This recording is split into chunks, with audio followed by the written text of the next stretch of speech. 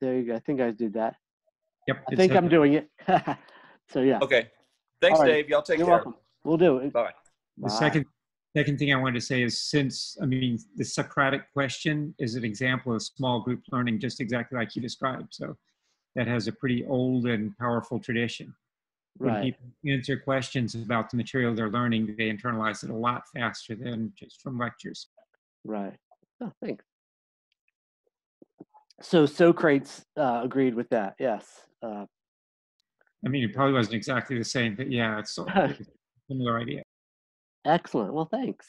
Yeah. So, yeah, as you will learn, as we think about our schooling, what we had as kids is different, and that's what's for helping children learn is different than what adults need to learn. So, uh, and there are benefits to it all, but like small groups are really a great chance for people. The good thing is, as small groups, both as leaders and as group members, you don't have to have all the answers. It's not like you're coming in there, hi, I'm leading this group and I have all the answers. We're coming together to study together, to learn together.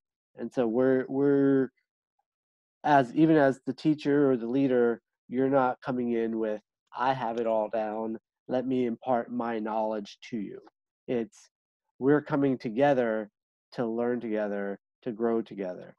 So we are working together to create a just to help each other, because there's no test at the end.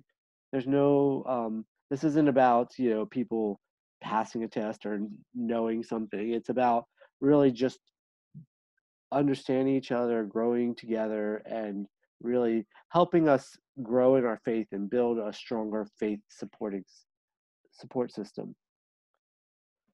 So what I was going to do today, and let's talk more about these aspects of design. This is another Jane Vella thing where I adapt, and it's kind of adapted, but it's those basic, the reporter questions of who, what, where, when, why type of thing. And so we're just going to kind of go over some of those. But before we go all of that about the curriculum, does anybody have any other questions or thoughts about small groups and all that? Okay, excellent. So let's go through answer some of these questions and kind of dive into what this curriculum is about, so that we can just move forward. So first is who. The question is, so it's both like who's in the group, who's leading the group, who's a part of it. So first, the leaders are you. You guys are taking leadership of a group, and so that's important. But then there's the participants. Who are the people that are going to be attending your gathering? So as I said, it's a multi-generational series, but so people of all ages are invited to participate in this study, and we're going to have different levels for different ages, and we'll go through that. So it's not like I'm asking you to host a multi-generational group. If that's something you want to do, that's great. If not, that's fine. But we're going to as we go through the curriculum later, I'll show you that there are levels. There's ways for different people to interact. So for adults, we'll have small groups. We'll have some stuff for our youth.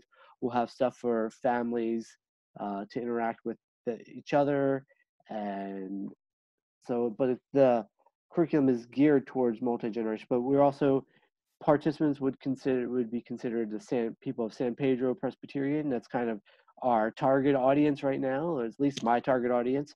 But also, it can go beyond that. It can be, if you feel free as the leader, you have your friend down the street or your coworker that you think, hey, I would like for them to be a part of a group. We're not. So I think that's the other one. The next one. We're not limiting to, okay, I'm only going to invite people from our church. You can invite somebody that you think would benefit from this, somebody that you just want to spend time with in community more. So these are broadly based. So the people that you invite, the people that are come to you will be a part of your group. Continuing that, the who is becomes the hard part of recruiting participants, right? This is always a struggle. It's a struggle of how do we get people to be involved in our group? What do we do? Um, so I'll share with you first my role. My role will be to help in that, help facilitate that. So first, you know, in general, doing all church invites, letting people know about your groups and letting them know how to get plugged into them, the information that they need to know so that they can lead their group. Um, so I'll do that through like mass messages, through emails and other ways, just to let people know these are what's available. So because that will help. But then I will also try to do some private recruiting. I'll engage with different people and be like, hey, these people, because I know there's some people that said, oh, I don't want to lead, but I'd love to be a part of a group. So now I can say, well, I would love for you to be a part of. Here's a couple groups. Why don't you go ahead and uh, I'll connect them to one of you and help them get connected to a group. Because I know for several of you, you're not like, you don't have the depths of relationships with some people at the church, or as many people. You're there, you know, as I probably most people know me, so I can help them connect to you.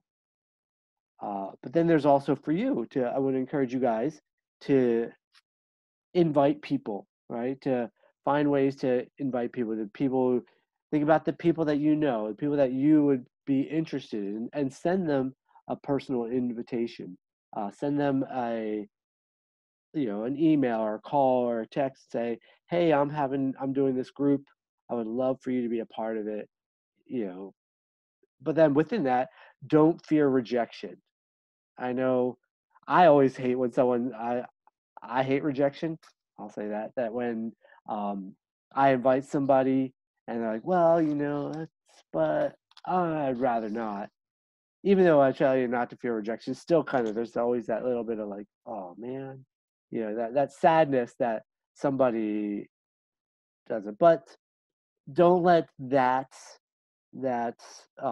fear of rejection not keep you from actually inviting people, because I know a lot of times we can do that. We can say, well, I'm not going to invite anybody because I don't want them to reject me. But you also never know who will sign up, who will be interested. Sometimes, you invite some people, and the people that you think are going to be there are not there, and the people that you didn't expect to accept your invitation actually show up, and it actually makes things better. You get to know people you didn't know as much, or you get to connect on a different level in a different way than you thought.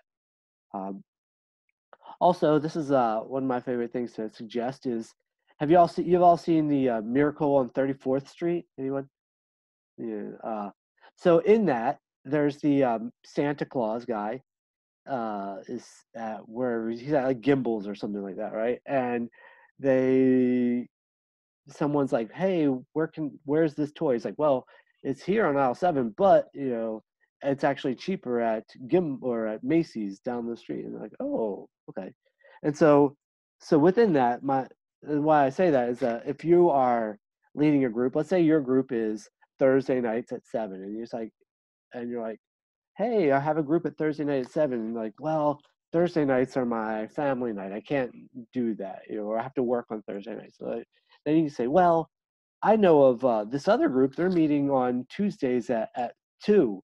They're like, oh, Tuesdays at 2 will work. So as we know each other's schedules, I want to encourage you to be like, if you invite somebody and they say, well, I can't do it that time, sometimes that's just an excuse for, I don't want to do it. So I'm going to tell you it's, uh, I'm not doing it. But then other times, it's that just might not have something to do. And if you suggest a different time, they're like, oh, okay, let me do that. So just be mindful of what people are doing, of when the other groups are, so that you can suggest that to others. All right. And I want to encourage you, you can feel free to invite people outside of our church. You know, you have your circle of people, people that you want, that you love, that maybe you want to have in this group. It's okay. You can mix your worlds. You can have somebody from your work and someone from your church, and that's not a big deal. It might help them connect. It might uh, help them grow in their faith, and that's the important thing. It doesn't matter which church they attend or which group they're a part, where they're part of. Just if you feel God leading in your heart to invite somebody, invite them. You never know what's going to happen. All right. Okay. Yeah, like I said, the who, continuing who again, it's a multi-generational thing. So these are just kind of for the youth, we're going to have our youth Sunday school. We're going to do a spy group. They have a daily devotional and an art project, as well as children. We're going to have worships, like a kind of like a worship service and a family devotional and art projects as well. So we're engaging for youth to be involved and children and families to be involved. So that's another try to encourage people, maybe if they have students or children, ways that they can be involved and help their family. So I wanted it to be something that is for all ages, so that like uh Braden, like if your daughters are part of the group, one of our youth groups, and your group is with other people, you have a similar story. You can come and talk about what you've learned and what we've experienced, as an adult group and a youth group. And so it's kind of, they're moving together. You all are moving together as a family. So you have a common language and to talk with people about. You're like, oh, we talked about this in our group. Oh yeah, and either things that were similar or things that are different, to help uh, engage in those conversations outside of small group time as well. All right, so that's who. Any questions on who? On who? Nope. Excellent. So moving on to the what. What is this we're doing? All right. So let me go through there's 6 weeks, so I'm going to give you kind of an overview of what each week will entail, or not entail, just kind of the basic ideas first. This is kind of our scope of the thing. So week 1 is about our pilgrimage, and Jesus invites us to journey with him through life. So the thing about Psalm 131, it's incorporated into a series of psalms called the Psalms of Ascent. It's 15 psalms that are for the Jewish people as they traveled from their homes to Jerusalem to worship at the temple. Sometimes they would travel days or weeks from their villages to Jerusalem to worship. And this was like the songbook for their journey, their road trip play mix, what they would sing as they worship. So kind of the first week we talk about this idea of pilgrimage and placing Psalm 131 in its context of being a part of a pilgrimage, of our movement towards God. And so it's setting the stage for that. The second week, we talk about our pride. And because the first verse says, oh Lord, my heart is not proud, my eyes are not haughty, which is kind of one of those things. It's like most of us would probably be like, well, that's not me. A lot of people would stop at that point and be like, well, this psalm is too much. I can't even begin to think that's me. So I'm just going to shut the page and move on. But we'll talk about how this psalm, talks about our pride and how we are supposed to use that as a way to help motivate us or to surrender our pride to God. So it's not saying, oh yeah, I have no pride, but it's like we're using it as a way to help move us forward in that. The third week is our chaos. We talk about, because the second verse starts out with, I have calmed and quieted my soul. So we think about our souls, and probably most of us wouldn't say that about our souls, that our souls are calm and quiet. But also maybe we have this stormy soul, this we feel the chaos of life and the storms of work and family and you know keeping up our houses and keeping up our bills and life, just that, all the storms of life. And somehow, though, we kind of use the story, especially of Jesus calming the sea and how that's can be related to us as well. That we can find calm when we spend time with Jesus. And then the fourth week, we talk about our growth and the second part of verse 2 starts out goes like a weaned child with his mother, my soul is like a weaned child. So we're talking about what it is to be have a childlike faith and how our faith is also supposed to be because and Jesus compels us to have a faith like a child, but also there's also this idea of having to grow in our faith. So somehow this comes into this weird paradox of having both a childlike faith and a continually maturing faith. And as Christians, that's we're supposed to have some sort of balance of that. And Christianity is full of paradoxes, and this is one of them. Both childlike versus instead of childish, which a lot of people might have. Just a very simplistic and like not really deep and not really wanting to engage in it. Some people are, oh yeah, I go to church, and they have a childish faith, but Jesus wants us to have both a childlike but also a maturing faith, and we'll talk about that through that week. The fifth week is our belief, and this is a week where I'm encouraging.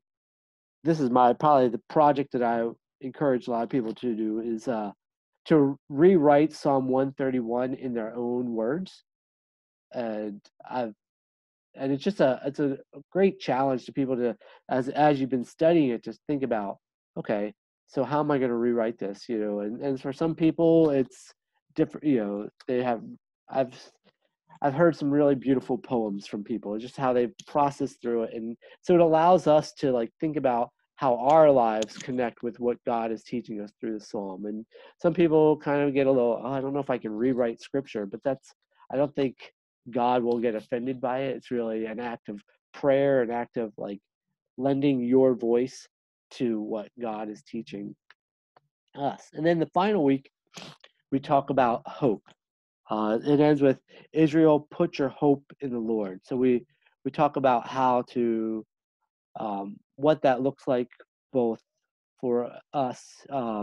Starts out with Israel. So the person who's writing the psalm is wanting his people, the people of God, the people that he knows, to put their hope in the Lord. So think about who is your Israel? Who are those people in your life that you want them to put their hope in God? And then what does it look like for us to put our hope in the Lord? And how is our hope, we'll go into a bit, is how our hope is different than what the psalmist had for hope. The psalmist was hoping for the Lord, hoping for the Messiah to come. And we have the Messiah, we have Jesus.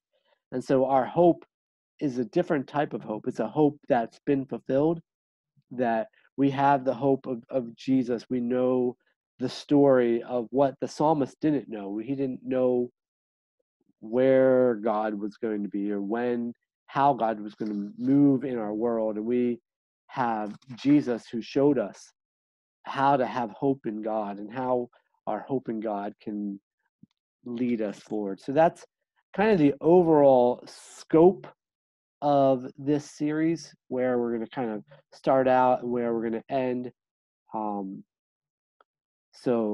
And we'll go a little bit more into a little bit later. We'll go into kind of what some of the structures are in that and how to do that. Any questions about this, where we're going? All right. Excellent. Y'all are a chatty bunch. So this comes on to you, like each of us, when are we going to have our group? So my encouragement to you is choose a day at a time. What do you think would work best for you and maybe the people that you want to invite? Some of you already have that, but would you, instead of just telling me now because I'll forget it, why don't you email me when you're thinking? I know Braden sent me when they're doing it, and I know it's Wednesdays at some time, but if you email it to me, then uh, let me know, and then I can have that list. If you think about it, and when you know you want to do it, it's today, or not if you want to do it today, but when today you want to do it, like send me that time so that I can start recruiting. So once I have a list of when groups are meeting, I can let people know, and then I can be like start trying to help people get connected with groups. So that's important. So and so for example, maybe a Tuesday night at 6:30, maybe that works for you. Maybe that doesn't. That's okay. And it's okay if Mark's having a group and it's the same time as Dara's group. It doesn't mean they're competing against each other. It's just that's okay. Someone might just want to come then. And that's all right. And how long? So how long is an interesting question. So how long will our group last? Well, we know it's 6 weeks, but um, so roughly between 45 minutes to an hour and a quarter, depending on your group, depending on how you feel like, what your time is. And we'll talk a little bit more about, Zoom groups length are different than like an in-person group length. A person engaging on a computer screen is a different animal, a different beast, and we'll talk about that in a little bit. But so think about that. Look over the curriculum. So within the curriculum, there are different ways to make it both, shorter or longer.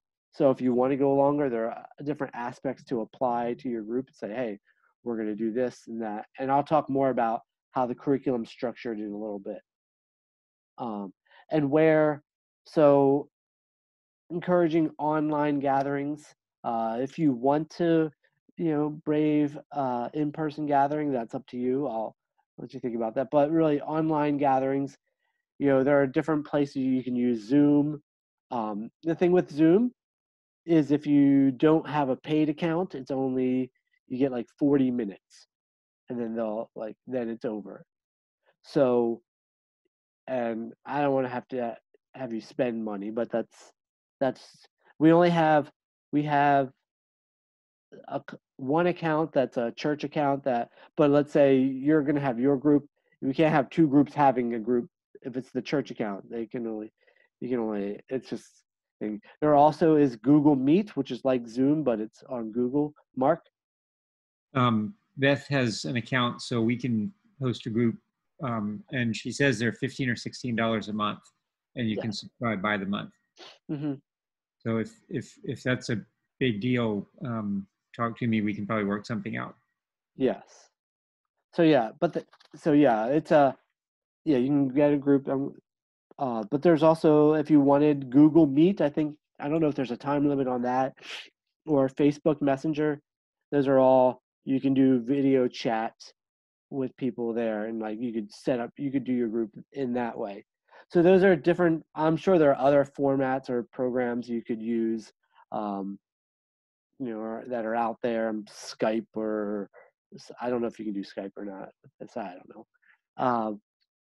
But I'm sure you have your formats, and maybe certain people would like certain ones. And it depends on what you want to do, how you want to do it. So we'll go more into that. So I often do. Oops, I went back. I don't know why I have that twice. Where? Yeah. So yeah. So how you want to do it, how you want to structure it. If you want to do like some sort of PowerPoint, you can. You don't have to. We'll talk a little bit more about that.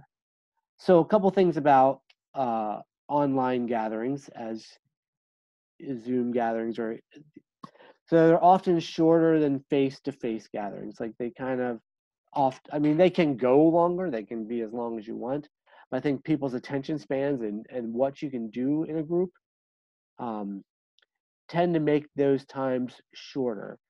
Um, some of those, some of that is because there's less time for interpersonal discussion, right? We can, um, so at if you're hosting a group at your home, it's like people come in, you're chatting with them, you're talking with them about their life, or catching up with them, and then groups don't really start until you know maybe 15 minutes later, right? Because you're doing all this like good fellowship time, which is important.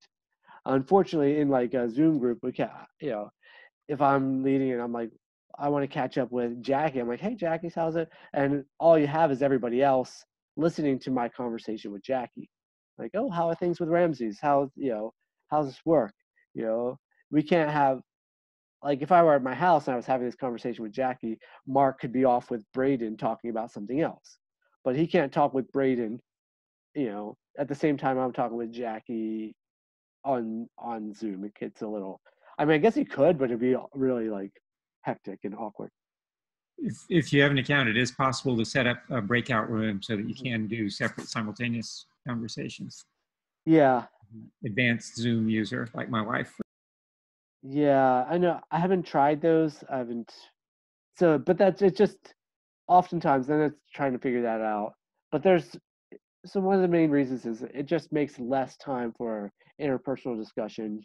There's also uncontrollable distractions. Like if you were having group at my house, I would be able to control the environment, but I can't control if we're sitting here and then Jackie's dog jumps up on the screen. I was like, if I were in my house and I had a pet, which I don't, I could put the dog out and we would all engage in that.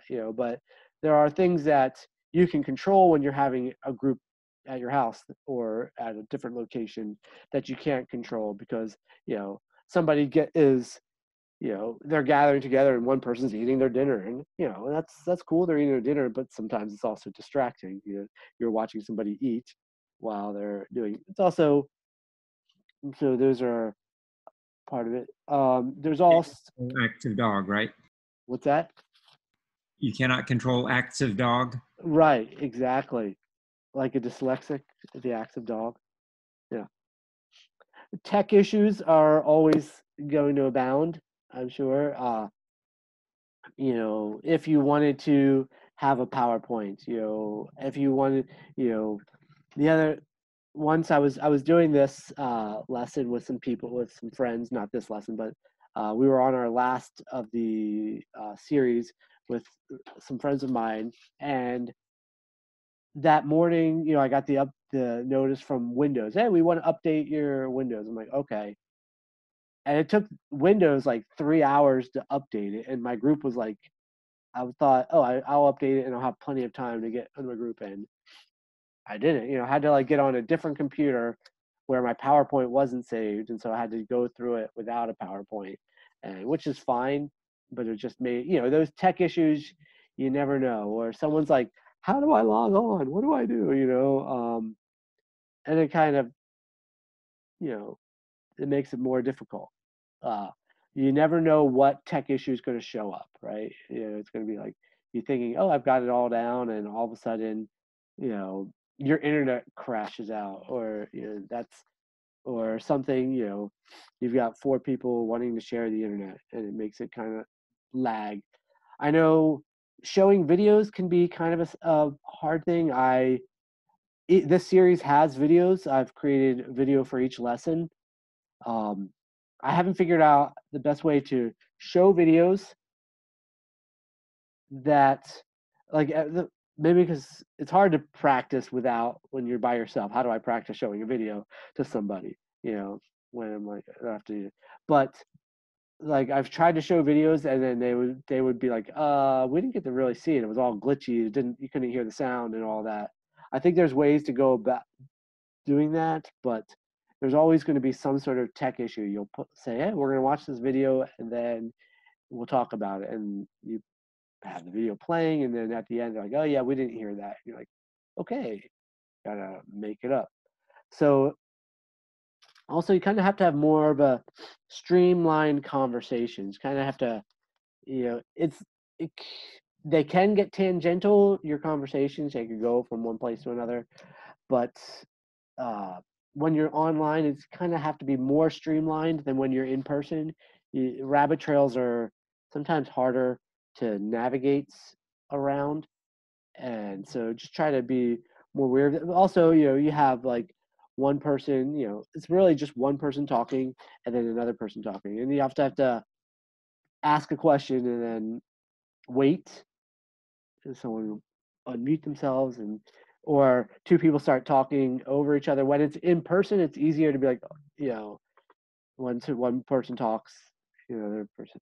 But you also sometimes have to have more guided in saying, okay, Dara, tell me what you think. Where in a small group, you might not have to do, like when you're sitting around, in a room together, you might not have to be like, Dara, can you tell me what? But uh, here you might have to be, because people are just, then they have to unmute themselves and things like that. So those are things to be mindful of as you have these online.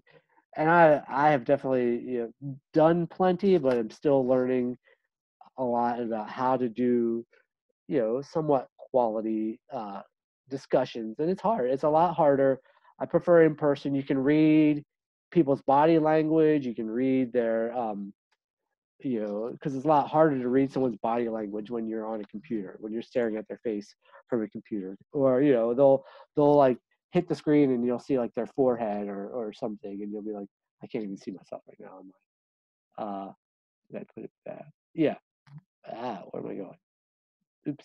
Yeah. So you have to. Am I okay? I moved the screen, so now I don't even know if y'all can see me. Okay. Bald head reflecting. All right. So yeah, just be mindful of your conversations. I know at each, I like to start groups with icebreaker questions. So, and that's definitely, you have to kind of ask each person individually, because it's hard to be like, okay, here's our question. And you want everybody, especially the icebreaker. For me, I think that's one key way, at least get everybody talking at least once. So you have to be like, okay, our icebreaker is this. All right, Braden, what's your answer? And then Mark, what's your answer? Because when you're sitting in a room, you're like, we'll just go around the circle and everybody will share. It's everybody's screen circle is different. In order, I've got Jackie, Mark, Braden, Rachel, and Dara. You might have a totally different group, so we won't, in different order. So it's different people. Yeah. Any questions? You tracking along with me? We good? Awesome. All right. So how? What's that, Mark? Sorry. Couple of suggestions. Uh-huh. If you're hosting, it's a good idea to be in an environment where you get natural front light, so that you're not, backlighted in a shadow on your face, and not too much front light, so you're washed out. Yeah. So you might try thinking about sitting different places in your house, or arranging lamps or something, so that you have a nice, you've done a really good job, Dave. You've got a nice warm yellow, friendly, welcoming glow to your forehead there. Ooh, nice. So, and on my screen, I look sort of blue and washed out. So I haven't done as good a job as you have. Yeah. Well, I had to pull up a separate light because that's without this extra light. Yeah. So yeah, you'll be mindful of people. People are going to be watching you. Yeah. It's also, you have to kind of be aware that as what you're doing, just like I'm watching you all, and it's also it is harder to read people's faces. It's looking at this small screen, it's hard to tell, are they engaged, are they tracking, are they listening? Hopefully they're listening, but it's different. Someone's like, because like I'm looking at, when I'm talking to Mark, I'm looking at the picture of Mark, but that means my eyes aren't at the camera where I'm looking. Hey, so when if I were in a conversation, I'd be looking at Mark, talking to him, but it might look like I'm looking to the side. So these are some of the struggles we have as we interact on. But there's also some benefits. You can engage with people, that you would never normally see. You'll some people, there are people that fear it and they're like, I'm not going to do a Zoom meeting. But there are other people who like, well, I can actually attend this thing because I don't have to leave my house, or I can be on vacation even, and take an hour out and, go do my little thing and go back to vacation, because I don't have to travel all the way to somebody's house. So there are options in that. So there are some positives and negatives to these group gatherings. Um, so how are we going to go about this? So small group discussion is, of course, the big thing. Um, we have, and I'll show you a little bit more of the curriculum in a little bit, but there are the main thing, there's a main small group discussion guide um, for the leaders. I've also created a kind of a small group, like a, what's it, like the participant guide. So it has some quotes and scripture verses and things like that and questions, so that, like, I use PowerPoint often to guide the conversation, but you know, you don't have to use PowerPoint, create PowerPoint or anything like that. But it's hard if people don't have the quote. If you're like, oh, I'm going to have this quote and I want to talk to you about this quote, and you read the quote, if it's not in front of somebody, then it's hard. But if we put it in a PowerPoint, or if they have it on the worksheet that I put together, then they can follow along with that. So, and you can take what I've designed and tailor it to you. You don't have to like follow it to a T and be like, this is what Dave said I have to say right here, so I have to say that. That's kind of like when it says say, like, I'll tell you what to say, but it's not like you have to say these words. It kind of gives you an idea of how to transition what we're talking into the next thing. So it's kind of giving you guided, but you take it, you look through it. I would encourage you to look through it ahead of time. Don't be like, oh, I'm just going to print it out and just kind of start going through it without knowing what you're going through, because I'm sure we've all been through groups where a person, it's like leading, they don't even know where the lesson's going. So take a look at it ahead of time and do it. Also included in there, so I've given you the basic small group discussion, which probably should last, maybe a 40-minute discussion, give or take, depending on how talkative your group is. Sometimes you dive into something and you get through like a page and you're like, oh wow, this is, we've already gone through a lot. You never know. But there's also a couple supplemental things that you can add to your lesson. So I'm trying to make it so you can tailor your lesson to your group, to maybe how you want to lead your group as well. So one is the week in review. So you can add this to your lesson where you talk about your experience from last week. So each week you'll have your small group, but there's also a daily devotional that people can engage with, and with different a prayer activity and an art activity. So the week in reviews allows you to take, those things and kind of just process a little bit what they learned during the week on their own time. So there's that to add to your group. The first week, there's also a course overview, kind of instead of a week in review, since we haven't done that. It's kind of shows you where the course is going. So that might be a good thing to add to your first week, is so everyone kind of knows where we're going and how we're going to get there in different ways. There's also the week ahead. So you can add this towards maybe the end of a lesson and talk about, this is what we're going to be studying this week. This is your devotional. This is your prayer practice. This is your different things, so that they can know where the conversation is headed. There's a video discussion. Each week I've created a video. They're between 5 to 8 minutes long.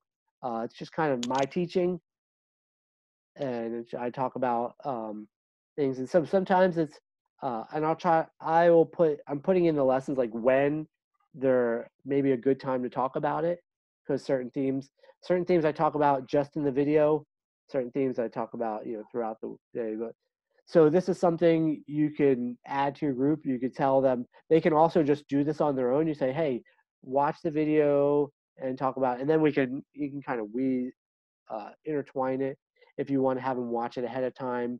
So there's a video and a different discussion questions that can go with it. This is something I've been actually a new addition to it, putting into it. Jesus connection, so kind of connecting the story, what we're talking about in Psalm 131, with something of Jesus. So there's a parable of Jesus with the rich man and his barns. There's the story of the rich young ruler. There's Jesus calming the storm. So this is you can add this to your lesson. You think, oh, I want to add, a Jesus connection. So you can add that to your lesson. Or, I mean, you could say, hey, instead of doing our regular lesson, we want to do the Jesus connection. So you can pick and choose and kind of work with whatever there is. There's also a prayer practice. Each week we have a different prayer practice. The first week there's a breathing prayer. The second week I'm kind of tweaking it. The second week is actually Lectio Divina, which is a divine reading. And so you can walk through that with your group. This is something that they'll do on their own, but you can also do it kind of together as a group, a condensed version of it. And so today during the service, I will actually teach people the breathing prayer as part of the service as well. So I'm going to try to create some videos for that. I have a breathing prayer video, and I have one for Lectio Divina. I'll try to put something there so you can be like, okay, so you can kind of figure out how to do those. So these are really just a chance just to connect with God, either as an individual or as a group. And then there's, okay, yeah, so that's how, these are the structures, things that you can take and add and to the group to make it better. And I'll show you how to access this in just a minute. There's also, as we said, you talk about the week ahead, and these are some things that you can encourage your people to engage with. That there's a daily devotional each week. There'll be like a 5-day devotional, that kind of connects with the theme, so that they can kind of spend their own private time, spending time with God and processing this. And in that, the daily devotional includes a soundtrack. I've got several different songs it'll be on the website. There's a which songs to listen to. Each week, each daily devotional, I encourage everybody to begin with the breathing prayer, which will is part of that as well. And then there's some other different aspects of it. There's different ways that they can engage. Sometimes there's like a artistic response or a journaling response or different things like that. So these are just ways that people can engage with the passage on their own. Yeah, so include those things. Prayer practice.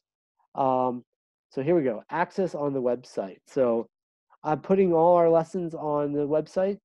This is the website, sppcsa.com. Let's see if we can see what happens, see if this works. Big money, big money. And here we go. Y'all can see that? No, we're looking at the PowerPoint. Let me see. Let's see if I can. Probably have to share that. Let me try this again. Share screen. Let's go to this one. Can you see it now? It's loading. Yes, we see it. All right. So if you go to the site, it's on the church website, and then it's CQHT, Calm, Quiet, Hope, Trust. And I'll try to use my touchscreen thing.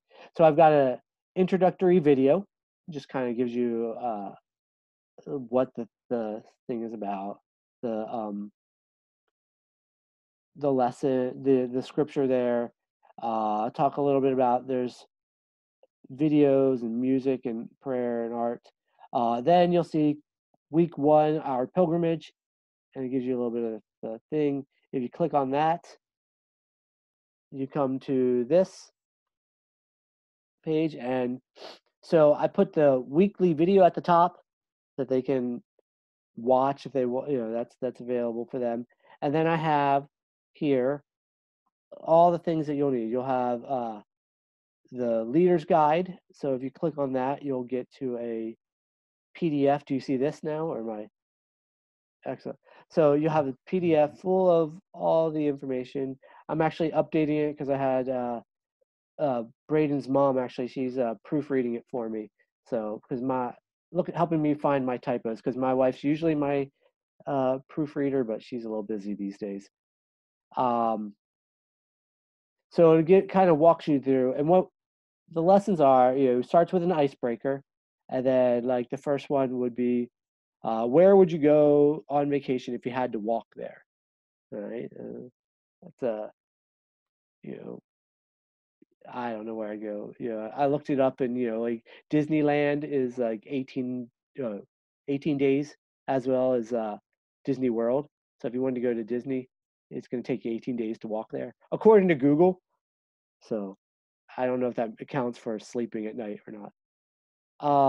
And then I try to, any of these, I introduce quotes throughout the time, kind of quotes that help us connect it. And then there's the scripture passage, and we just kind of walk through it. And so your job then would be to kind of take this lesson and kind of adapt it to you, what works for you. Feel free. If it doesn't work for you, that's okay. If it does, that's great.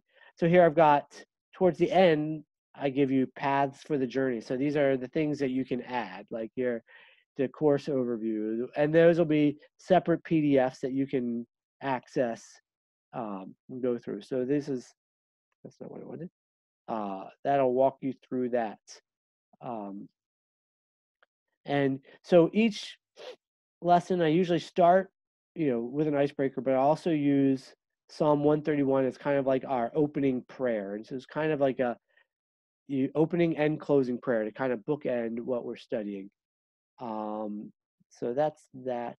You go back to here, and there's all these different things, right? So there's the devotional course ahead.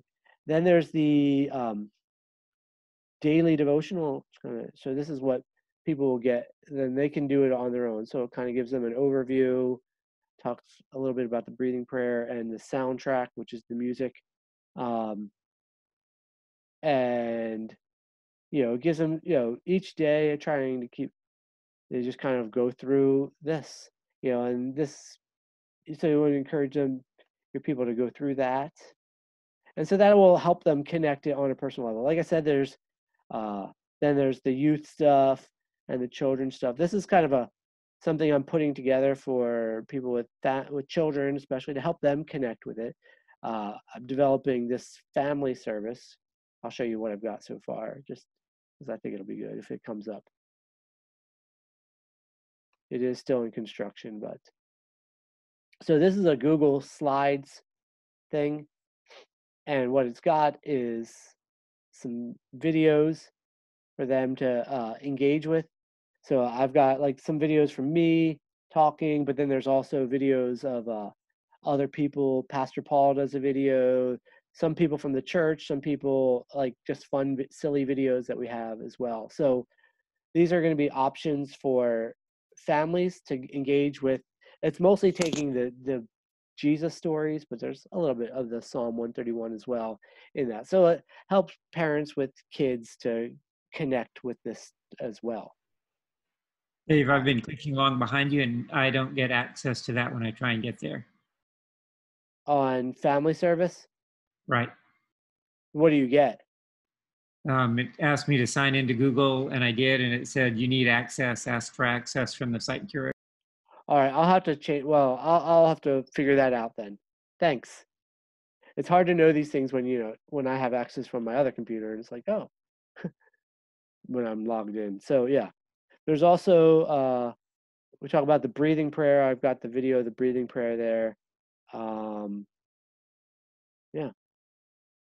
So then there's also the week videos. I have just a collection of videos here as well that we've got our weekly videos, but then I'll probably add some other things in there too. There's a video on Lectio Divina, and then there is the soundtrack, which each track will be when it's on the serve in the study, but you can encourage people, they can listen to it. They can actually, if you right click it, you can save link as and save the track to your I don't know how you do it on your phone. I'm sure there's a way to do it on your phone or whatnot, but you can save that music and listen to it.